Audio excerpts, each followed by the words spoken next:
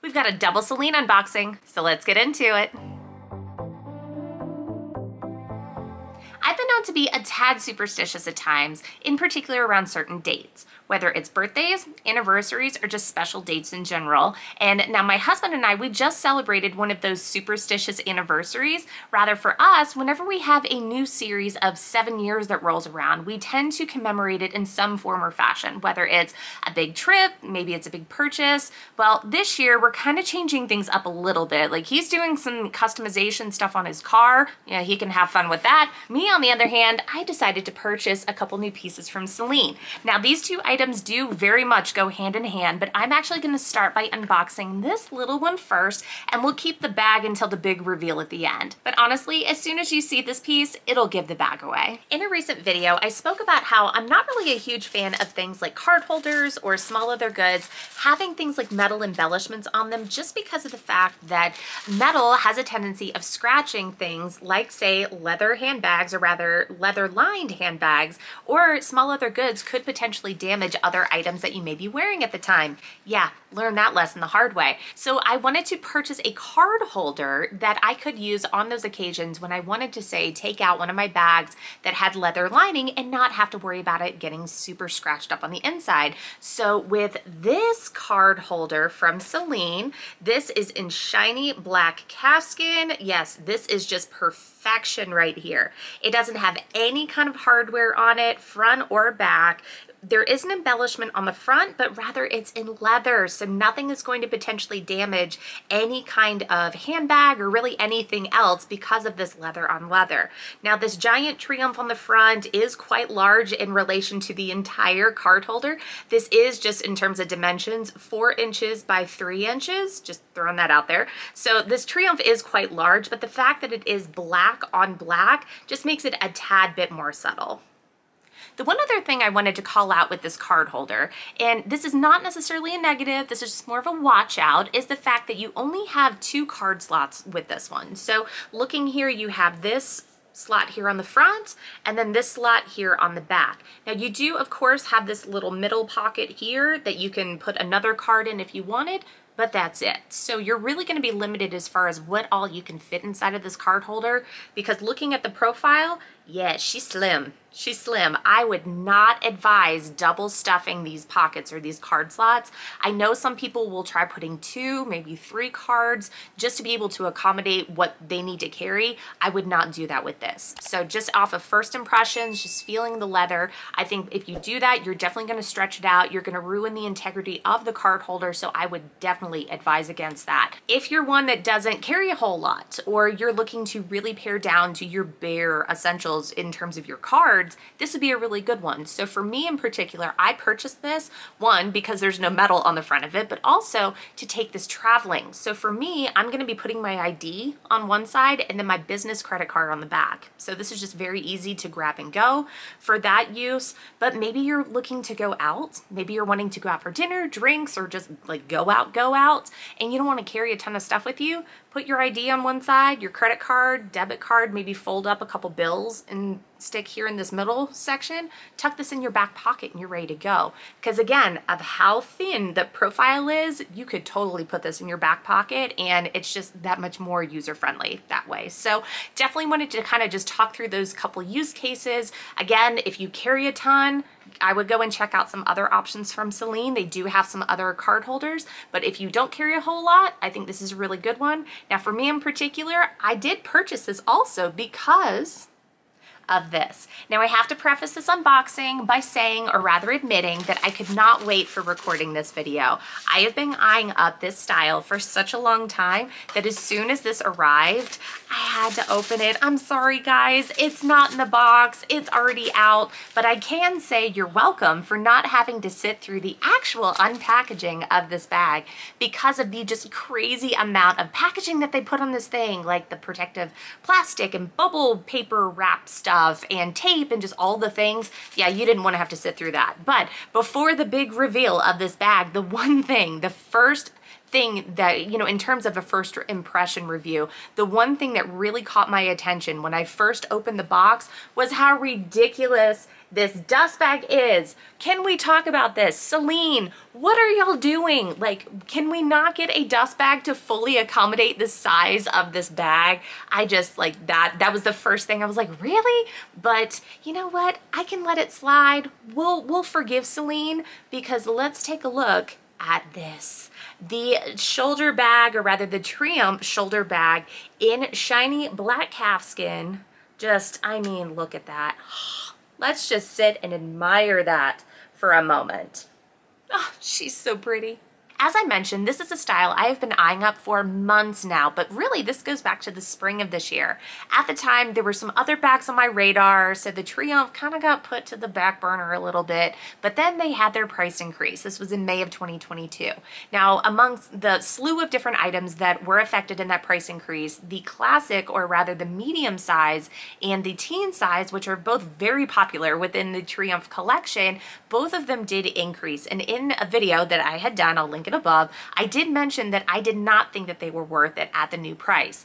I really struggled in saying that, because I love the style, or rather the design, so much. I mean, clearly because I purchased an item in that collection, but I struggled so much with that medium and the teen size. Obviously, I am kicking myself that I did not purchase it before the price increase, but after, I really struggled, and I said to myself, you know what, no, it may not be worth it, but I love it that much. I really want it, and so I'm gonna purchase it. And so there were points between, I would say, early summer and last week where I would say I'm getting the medium size. I go to buy it, or I go to purchase it, and something was pulling me back. Or I'd say, you know what, maybe not the medium, maybe the teen size. I go to purchase the teen, but something kept pulling me back. And so I kept kind of having this struggle where I would get ready to purchase it, but then something was just telling me, no, don't do it. So fast forward to this last week, and I just was like, okay, I need to make a decision on this. It's either I'm purchasing it or I'm not. And there was a part of me that just like, there was like this little voice that said, look at the shoulder bag. Look at the shoulder bag. Now this is one that this was going back to maybe like midsummer. I had actually seen this in a boutique. An essay was like, hey, have you checked out the shoulder? And I had ruled it out. I had said, nope, it's too small. And just, nope, not even on my consideration list anymore. But I came back to this one and really started to think about it, and really started to compare this one versus the teen versus the medium size in terms of dimensions. I would say that was kind of the first place that I went, was in terms of dimensions. The sizes really aren't that different. Now, obviously the shapes are gonna vary a lot. Like this is very much more of like a baguette style of bag. It's very long and rectangular. The others, some of them are a little bit more squarish. So you definitely have the sizes, or rather the shapes, that are different, but the dimensions themselves, you're only varying maybe like an inch or two here, an inch or two there.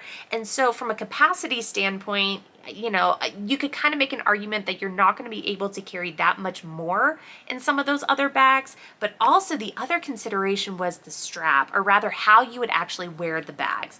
Now, looking at the medium and the teen sizes, those ones obviously had the longer strap to where you could wear them either crossbody, and I love me a good crossbody, so that is probably how I would wear either of those two bags, or you would wear it as a longer shoulder bag. Now, for me personally, I am not a huge fan of long shoulder bags. I kind of have to be in the right mood to do that, and I'm often not in that mood. So I would wear that more as a crossbody, or either size. But kind of thinking back to my collection in particular, kind of looking at some of these pieces behind me, there are other items in my collection that I would grab first for a crossbody bag. And so just kind of thinking through the price increase that I was kind of wishy-washy on, but then also how I would actually end up wearing or using the bag, even though I love the style. Don't get me wrong, I love the Triomphe style, the design, the vibe that it's giving off, but in terms of those other two kickers, it would probably end up being a piece that just sits on my shelf and just looks pretty. Versus the shoulder version. Now, this is such a great option for a dressier style shoulder bag, and I love this bag because of how sleek it is. She's slender, she is just sexy, like giving off baguette vibes. I mean, just everything about this bag. She is just screaming like begging to be taken out for a night on the town, you know, going out for a nice dinner, maybe drinks. And, you know, if you kind of think about it, when you're going out for a nice dinner or for drinks or just being out and about, you don't want a huge bag. You don't want something that's really big and bulky. And so that's where this slender profile just fits that kind of thinking that much better. And so as I was kind of thinking through, well, how would I use the bag? How would I style it? And just kind of thinking through that and comparing it to the other sizes, yeah, the shoulder just kept checking every single box. And once I started to have those revelations about the shoulder bag, that it wasn't going to be something that was too small, it was almost an immediate reaction. I was like, well, here, like, I'm ready to make the purchase. Here's my credit card, ordered it, it arrived, and I'd never second guessed myself. So it's just one of those things. I share that story because I've said this in the past, that you really have to listen to your gut. For me, in this case in particular, I could not purchase the medium or the teen size. Nothing against those bags and nothing against anyone that has them. It's just from my lifestyle in particular, those were not the bags for me. And I think at my core, I knew that, but that's kind of where I struggled. Versus once I realized that the shoulder one was really what I wanted, it was like an immediate reaction that yes, I'm gonna go ahead and make the purchase. So really just take a moment, listen to yourself. If you're not able to make the purchase, there's probably a reason for it. So you just have to make sure that you're listening to yourself. But for me in particular, I am very excited to now have the shoulder Triomphe bag in my collection. Anyone else out there having the same predicament I did, just having a really hard time deciding if you wanted the medium or the teen or the shoulder or something else within the Triomphe collection, pop a comment down below, let's chat about it. Sharing some general information about this bag, starting off with dimensions. We are looking at 8 inches in length, 4 inches in height, and 2 inches in depth. Of course, she is very shiny with that shiny calfskin leather. And of course, we have this gorgeous, gorgeous Triomphe closure here on the front in gold. I will get back to talking about this here in a moment, but wanted to focus here on the strap. Now with this one in particular, this is an all leather strap. There are other versions that have chain straps. For me, I am looking to wear this more year round, and I'm just kind of thinking to those warmer months already, thinking to those warmer months where maybe I'm looking to wear something sleeveless or strapless altogether. And I just think that having leather is just going to be that much more comfortable on my shoulder as opposed to something that's in chain. I already have enough chain anyways, so this is just adding some nice variety there. Now, of course, with it being in leather, this is an adjustable strap. So looking here, we do have 3 different options as far as adjusting the drop on it. If you were to go with the shortest option, you're looking at an 8-inch drop. Here, kind of on the second or middle adjustment, the one that I have it on, this is a 9-inch drop right here. Or to extend it to its maximum drop of 10 inches, we would just move it to this one here. For me personally, I'm probably going to keep it on the middle as far as that 9-inch drop, just because it feels really good here on my side at this length. Let's take a look at the inside of this bag, but first we have to open the clasp. Looking at this gorgeous Triomphe closure, you'll notice that on both sides there are 2 little buttons, but only one of them will actually release it. So this one over here on the right doesn't do anything. That's really just for looks. It's this one over here on the left that when you push the button, it'll release in order to open the flap.